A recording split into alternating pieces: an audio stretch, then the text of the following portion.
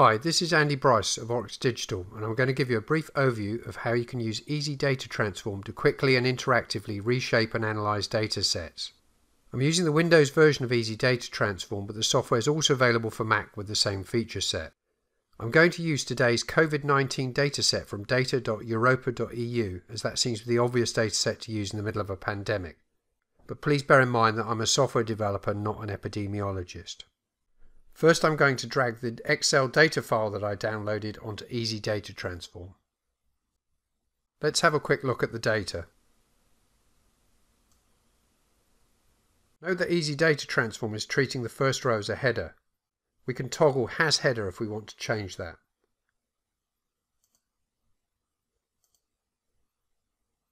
There are over 14,000 rows.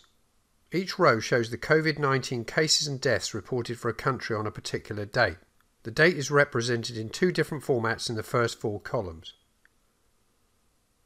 Then we have the cases and deaths in the next two columns. Then the country in the next three columns. Then the country population in 2018. And finally the continent.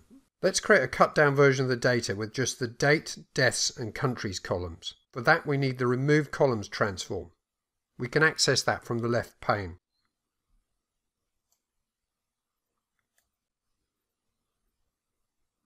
Note that a helpful tooltip appears when we hover over a transform button. We can also click the Help button to get more information about a transform.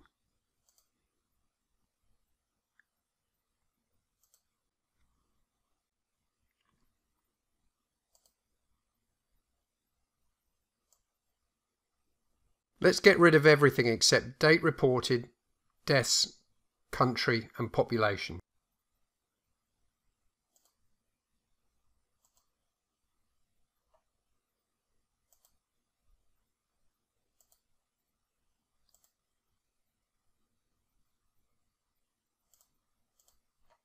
Now let's work out the total deaths per country using a pivot transform. The pivot row is the country, and we want to sum the number of deaths. If we look at the bottom 10 rows, we can see it's calculated a total as well.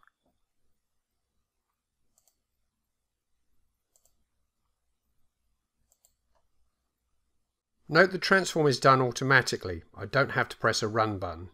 Let's sort the countries by number of deaths. And sort by sum of deaths descending.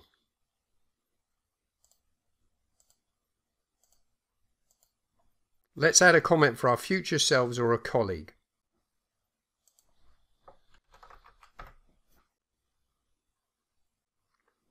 If we hover over the transform, the comment is visible along with a lot of other useful information. Let's reverse the sort order. We can see there are still some countries reporting 0 deaths. Let's see how many.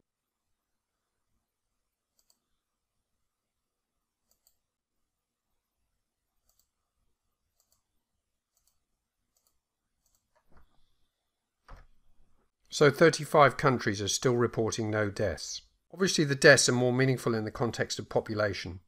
So let's add the population data. There are various ways we can do this.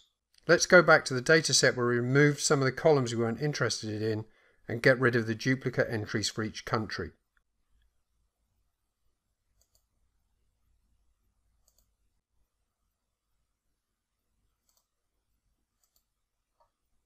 Let's have a quick look at a summary of this data.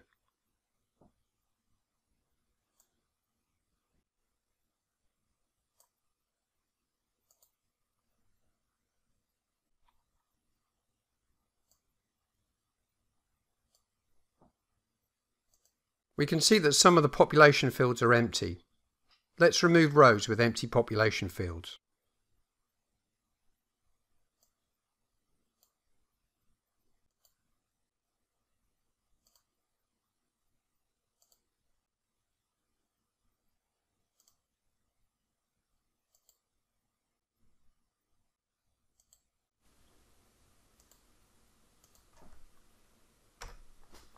Now let's join this to the deaths by country.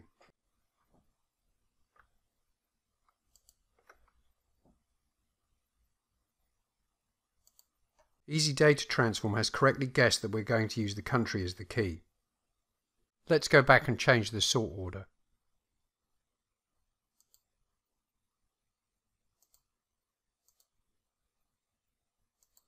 Now we have the deaths and population per country, let's calculate the deaths per 100,000 population. We can do this calculation using the JavaScript transform, but JavaScript gets confused by commas in numbers, so let's get rid of the commas first.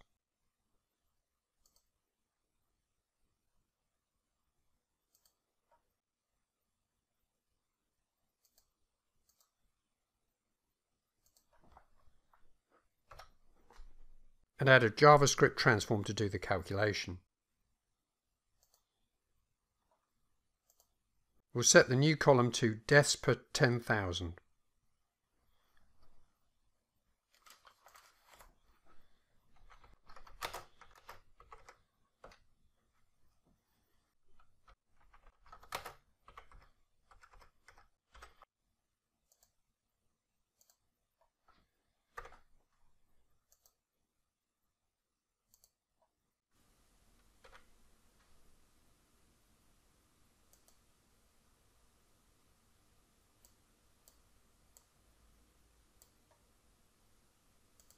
This new column now shows the number of deaths per 10,000 population.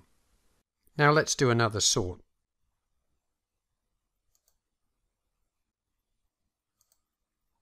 By the number of deaths per 10,000.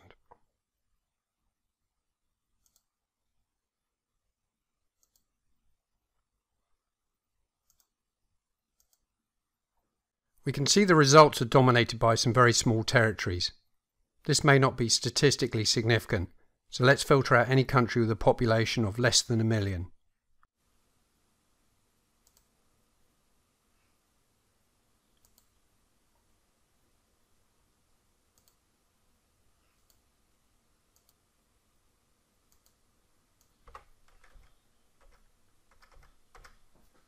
We've got a few too many decimal places, so let's sort that out.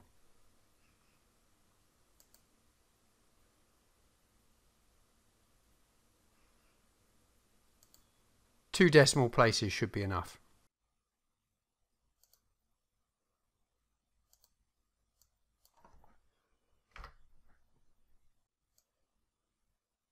Note that we can go back and change transforms upstream.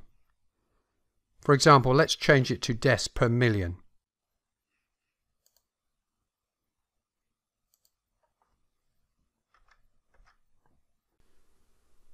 I won't change the column name. All the downstream transform values have now been updated. Now we can output these results to various formats including CSV, Excel, JSON, XML, YAML, HTML and Markdown. Let's output to an Excel file.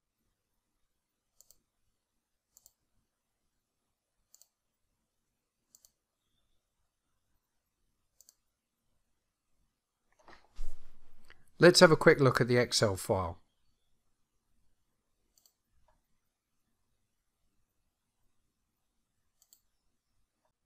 And we can output to a JSON file.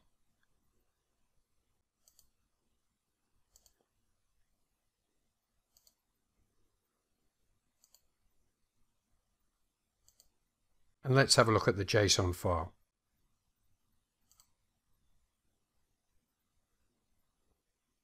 Let's also look at the deaths per day and per country. For that I need to spread the date column into multiple columns so that we have one row per country. This is also known as a wide pivot. The key column is the date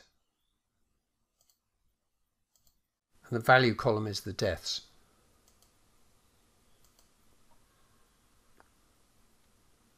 And we'll set any empty values to 0. This is now in a useful form to create a graph of deaths per day by country. If the data changes, I don't have to redo everything. Let's check watch on the input so we detect any changes in the input file.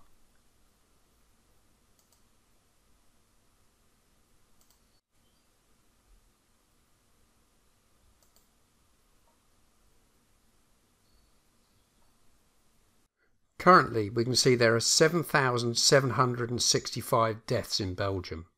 Now what happens if we change the number of deaths in Belgium in the original spreadsheet?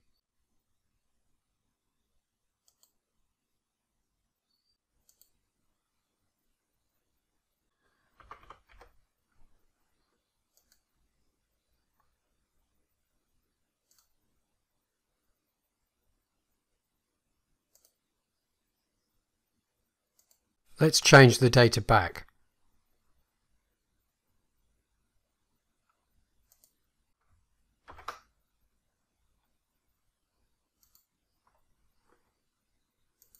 Everything automatically recalculates when the input is changed. Easy Data Transform is written in C++, so it's super fast. It read the Excel file and processed everything in a fraction of a second. We can save this whole file as a template to use on future data files. I could load tomorrow's data into the input item and it would recalculate everything for me in a fraction of a second. Easy Data Transform can also perform batch processing on whole folders full of files in one go. Note that my data has never left my computer during this whole process, making Easy Data Transform ideal for confidential data. We just scratched the surface of what Easy Data Transform is capable of. Please download the fully functional 7-day free trial for Windows and Mac from easydatatransform.com and try it yourself. You don't even have to give us your email address.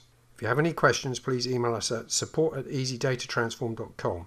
If you're a real epidemiologist working on pandemic data, ask us about a free license.